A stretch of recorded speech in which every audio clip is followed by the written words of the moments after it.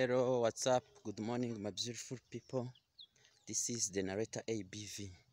So in today's video, I'm going to move around to vlog in my village just to show you what it has to offer. But before I leave my home, let me just show you exactly my village where I live. This is the place where I live. This is my home. It's view early in the morning. Right there, that is the rich person we have in our village. As you can see, he has a good house. Look, this is my house ground. My house right here. This is mine. How is it? Let me know in the comment section. Alright, anyway, is it good or bad? Let me know in the comment section. But before we continue, please do me a favor, subscribe my channel if you find it necessary. It's early in the morning. I am hitting Rusumo border to Kigali Road, just going in the neighborhood in the villages of my country, that is Eastern Province, Kirehe District, just to show you how people lives in our village.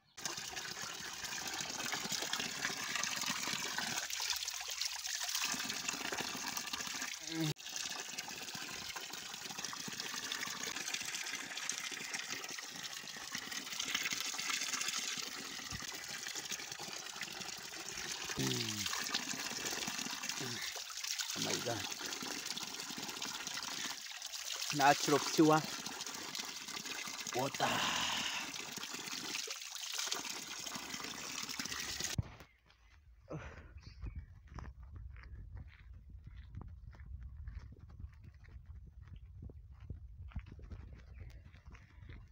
She's about 9 years,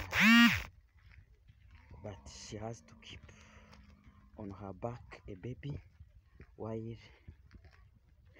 carrying a bunch of firewood. African complicated life. Look at her.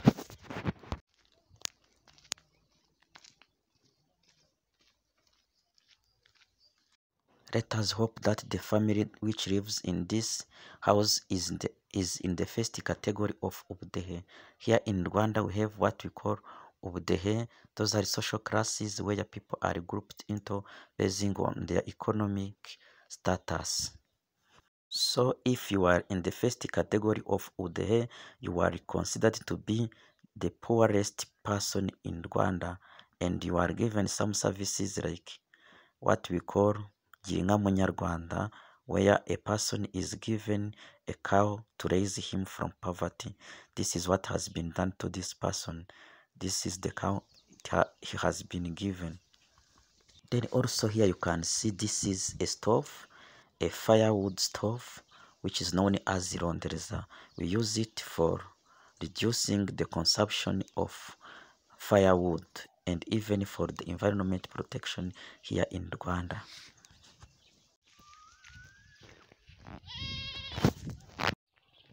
Still vlogging in my neighborhood. I'm going to show you where we fetch water.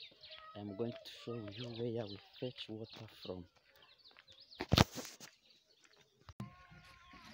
Finally, I reached the place where we fetch water from in my village.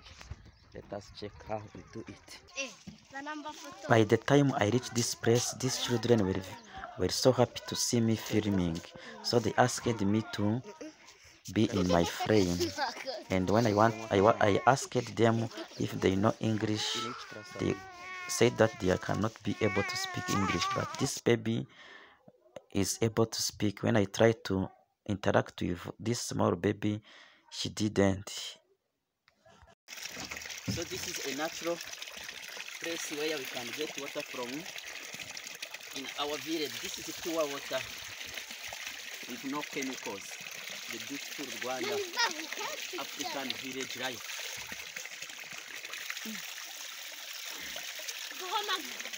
Oh my God. I have fish my face. Mami, I must go there.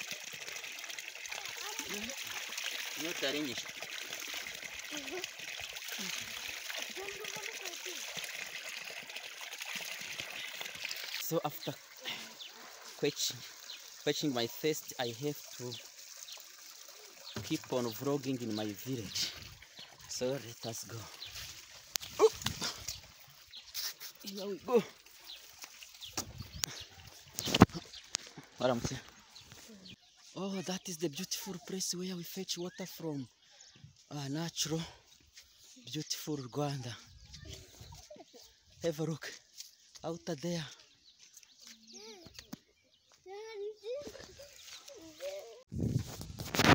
This stone here, as you are seeing, is known as Ityazo in our mother tongue. So this is where a person with a machete can come and increase the cutting power of his machete. African village life. As you can see, I am near an irrigation dam. As you can see here, they are good plantation because anytime people here can cultivate their farms because we have irrigations. So I'm going to show you.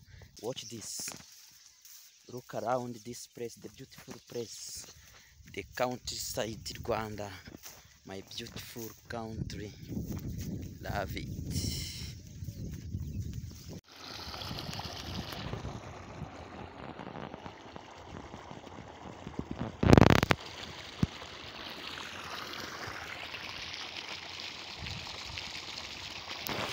Have a look. Oh my God, what is this? Beds are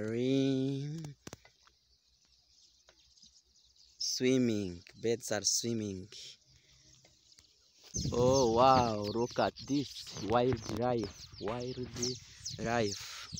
Where, as you can see here down, there are nests which have fallen down.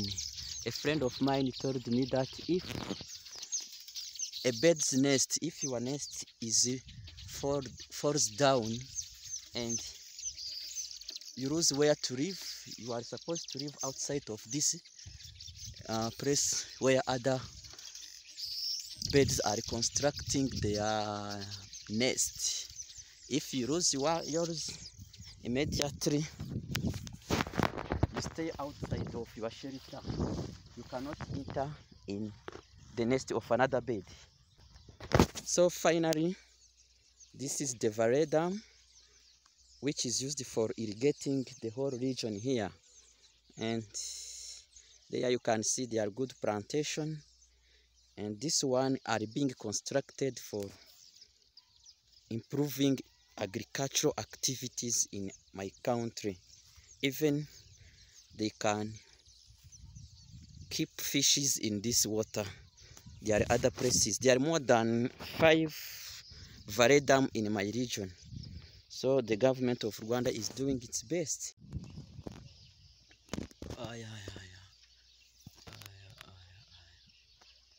Just taking a small break. Oh, what a beautiful view. What a beautiful view. Look, watch out. Watch out. Oh my God, I'm so tired. I'm so tired. Oh, I've been traveling. I have been moving around all this place. Oh my God! So let me take just a small break. Let me take a break here under this good tree, mango tree, a mango tree.